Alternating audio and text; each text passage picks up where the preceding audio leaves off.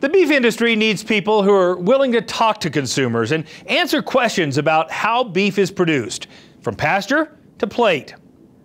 That's what the Masters of Beef Advocacy program is all about, equipping producers with the information they need to educate consumers. Brian Baxter has a look at one Nebraska rancher who has a passion for sharing the beef story. Those who work out on the land raising cattle know their life is not the same as the majority of Americans. That's especially true when your cattle operation is many miles from the nearest town. The Sandhills is the middle of nowhere. We're 25 miles to town. You have to love what you do there, and I don't know, it's just been ingrained in me to love raising beef since I was a kid. My grandparents raised Simmental cattle. We lived on a feed yard growing up, and I don't know, I can't explain why I love it. I just know I do. So I started Faith, Family, and Beef almost 5 years ago as a way to connect with those outside of agriculture and kind of give them a glimpse of everyday ranch life and teach them about beef to help them grow their confidence in all things beef. Terryn blogs on her own website, faithfamilyandbeef.com. In addition, she shares stories and photos of her family's life in the beef cattle industry with thousands of followers on Instagram, Facebook, and other social media.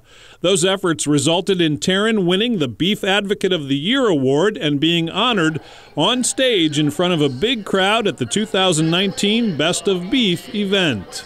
Well, I was a little shaky, but it really did feel good to see my work recognized, because blogging is kind of a lot of work. Writing and photographing and connecting and telling your story, it takes a lot of work, so it was nice to be recognized. At first I started telling my story, I was just saying what I was doing every day on the ranch, and I wasn't reaching the people I wanted to reach, so then I started sharing more of myself and motherhood and reaching out to those other moms who, have to cook and provide for their families healthy, nutritious meals. And that's what I've learned most is we have to connect on common ground and be ourselves outside of the ranch. The MBA, or Masters of Beef Advocacy, is a free educational program managed by NCBA as a contractor to the Beef Checkoff. Terryn says the MBA program played an important part in her success. The Masters of Beef Advocacy program was a great foundation. It takes you through all the steps in the beef life cycle. We're a segmented industry, and I was heavily involved in the feedlot segment of our industry, and so I went cow, calf, and ranching all the way to the plate, which was really helpful when your day-to-day is so focused in one area. It's hard to remember what's going on in the other segments.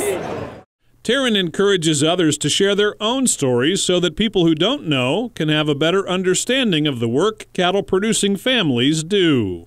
Earn that trust, tell your story, because if we're not telling our story, someone else will. I get lots of questions about the things that we do, and I really love answering them, because my whole goal is to help people become more confident, or as confident in beef as I am, and I'm really confident in beef. At the Best of Beef in New Orleans, I'm Brian Baxter reporting for NCBA's Cattlemen to Cattlemen.